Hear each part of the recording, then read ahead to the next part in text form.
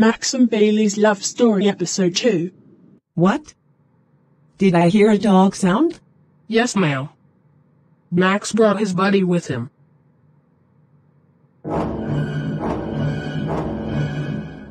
Max. Come with me. Look, Max, I respect that dogs helps kids like you. And you need them too. But this is school. And dogs are not allowed here.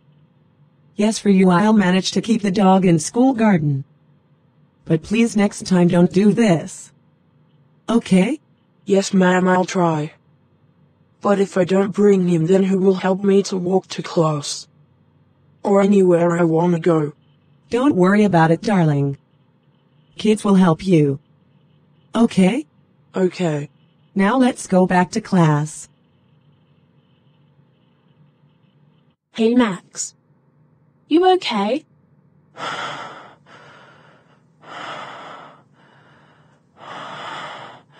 I'm trying to.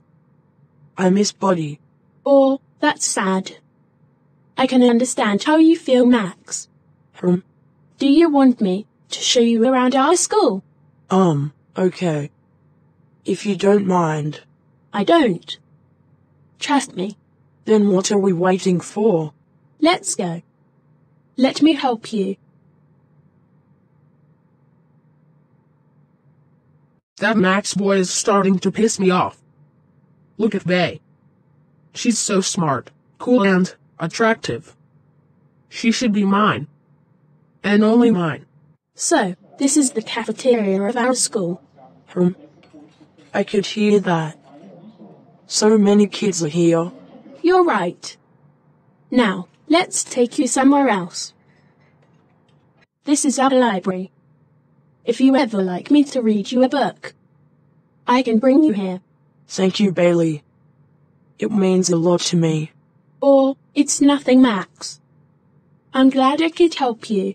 I'm glad too. Let's take you outside. This is our school backyard. Buddy's resting over there. That's good. I'm sorry I forgot. I have a music audition in 5 minutes. I'll drop you back to class. Bailey, don't worry. You go. You sure? All right. Let's take you back to class.